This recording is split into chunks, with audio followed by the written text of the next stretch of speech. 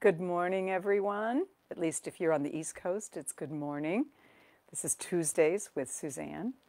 And today, the title of our talk and our inner exploration is going to be When the Dawn Breaks. When the dawn breaks. Last week we talked about when things are stressed, when you are so stressed out to the max and can't quite grasp where your ground is and how to refill, and your tank is empty. And we talked about some really good resources for meeting times like that. And those practices, by the way, are things that we need to do again and again and again and again in order to have them fill the well of who you are at your oasis. So today, we're going to be speaking about when you've been through a tough time. The night has passed.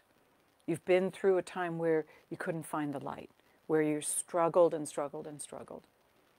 I think that, honestly, I think in the Bible they talk about it. You know, I was raised on the front pew of that good Southern Baptist church. Yea, though I walk through the valley of the shadow of death. Yea, though I walk through the darkness. I know the Hebrew tradition, and we're coming into Passover this week. I know that the Islamic tradition, all the spiritual traditions talk about the times in life where everything feels heavy and dark. And they also speak about when the light arrives, when the dawn breaks. So as you're walking with whatever is challenging you in such a huge way, perhaps draining you, take a moment and play with what we're about to do this morning. Because at the end of every night, there is a dawn. At the end of every deep problem, there is light. There is a solution. It isn't always clear initially. It may feel like you're right up against it, and then all of a sudden, you feel like you can see the dawn breaking. So we're going to talk about what that feels like in the body and how you can grow that from there when the dawn breaks into the next chapter of your life, whatever it is. I was speaking with my inner circle yesterday in our monthly meeting, and one of my people was sharing that she has lost both her brother and her sister-in-law, and that she is now the matriarch. Her parents are gone. They have left in the last decade, left the planet. And she's now standing in that place of loss, and has been through times of honoring those people, and is now recognizing that she's coming to a place where the dawn is breaking. She's stepping up into the matriarchal role in her family. And we did a whole inner exploration where we loved on and talked with and worked with the healing process for many of the people in the group. But particularly for her, it's a new chapter. It's a new chapter. And for any of us, when we have gone through very, very challenging, draining times, there will always be a dawn. It's the nature of the cycles of life. We're also now sitting in spring, and the buds are bursting through the cold mornings. There will be a dawn. Will you recognize it? And will you know how to step out into it, into the next chapter of your life? That's our question for today to hold as we drop inside. So, getting the soles of your feet on the floor, allowing yourself to feel resourced and relaxed and supported by whatever you're sitting on.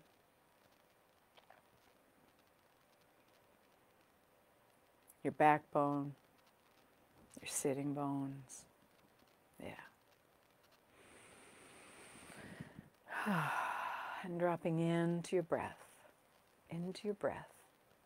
noticing what it feels like to breathe. If you are here, listening and watching this particular Tuesdays with Suzanne, it means you're still breathing. It means that you have the capacity to meet the dawn. So allow yourself to practice breathing through your nose and exhaling through your mouth in a nice, slowed down, calm way, if you would.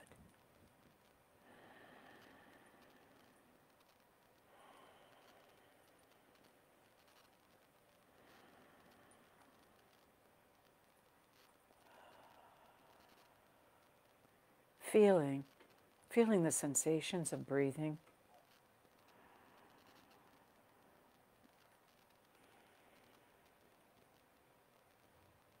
Feeling the rise and fall of your chest.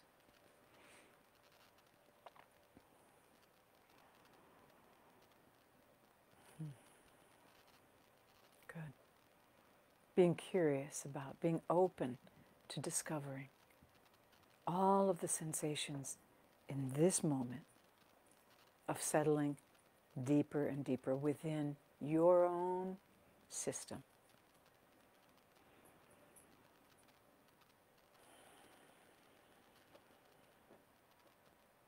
As you breathe, feeling the rise and fall of your belly and what those sensations are like.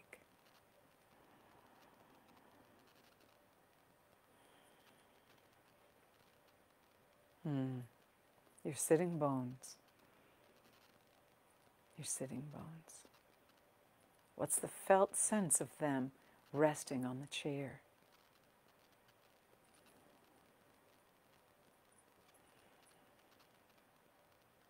Yeah.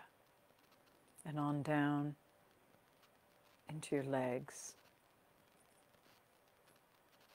until your awareness, until your attention is resting in the soles of your feet where they're connecting to the earth beneath you.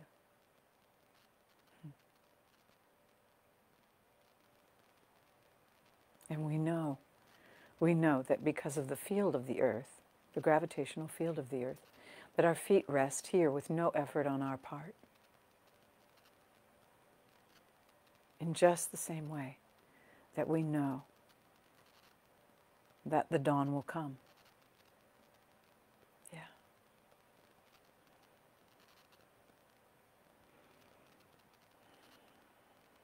Yeah.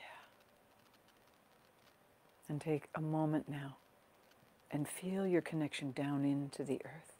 As though you were putting down roots or light beams or rivers of awareness, whatever works for you. Good. Good.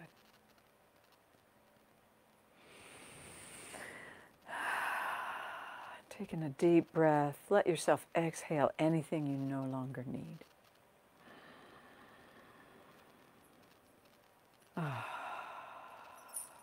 Yeah. Good. Good. And then beginning to allow yourself to be open to receiving from the earth's field whatever would nourish and nurture you most in this moment. Allowing it to soak in through your feet, whatever color, whatever texture, pulsing, humming, whatever it is, whatever it feels, looks, senses like.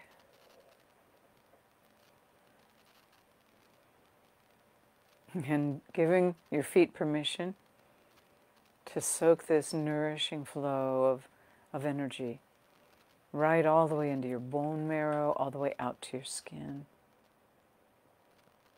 Good. Good. And do this at a pace that works for you and in a manner that works for you. As you allow your awareness to travel into your ankles and your calves and your shins, and letting this area of you fill and be nourished with whatever sensation would nourish you most in this moment. Yeah. Good. And into your knees, rounding the curve into your knees.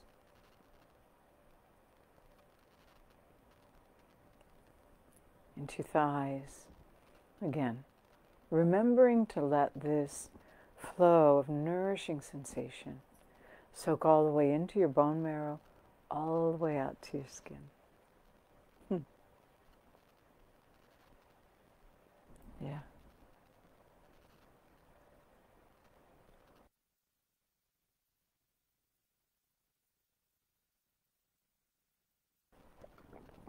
Yeah. Good. And as your legs fill, allowing this flow to move on into your spine, your sacrum, your pelvis, your belly, asking these areas of who you are, what would feel safest and most nourishing and nurturing here in my pelvic core, in my belly, in my spine, in the organs of my midsection, all the way up into your heart and your lungs.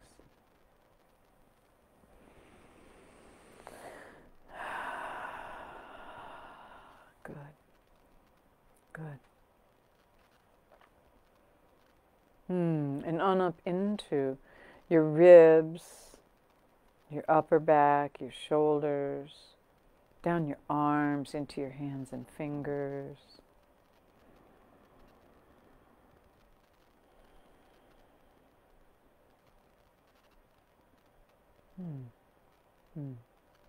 On up into your throat, your neck, your face. What would feel most nourishing here? If you're nurturing yourself, we're slowing down time and nourishing ourselves. As your whole cranium fills, all the brain, tissue, fluids, membranes, bones, and then allowing this flow of nourishing, nurturing sensation to move right on out the crown of your head, showering down around you and bathing your skin and the energy field that runs through it and around it,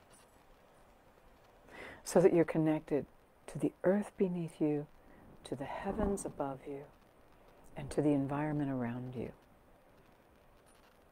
Yeah. As you breathe in the new day, allow your awareness to drop back now into your heart. You may want to rest your hands on your heart. Breathe in,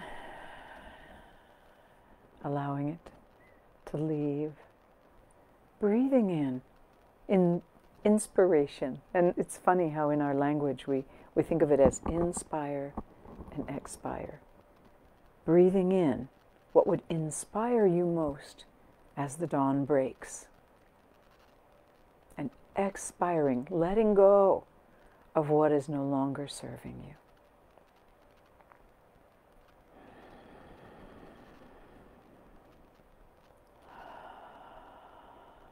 Breathing in what inspires you most as the dawn breaks.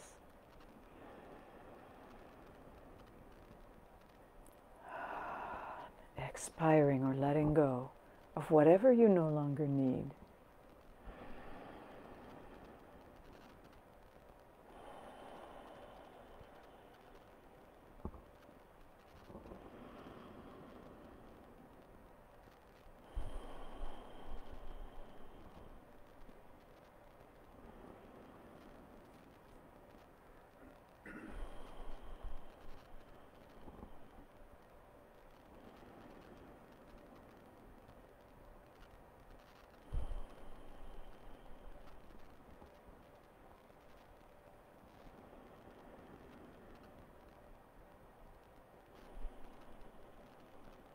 Good.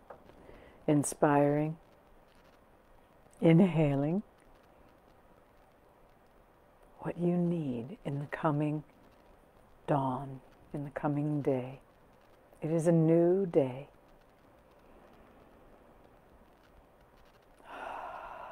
Letting go of what you no longer need. This is actually a photograph of our day as it dawned today, and you can see the sky is dark still. But the dawn has arrived. The dawn has arrived. And the new growth and the new life has arrived as well.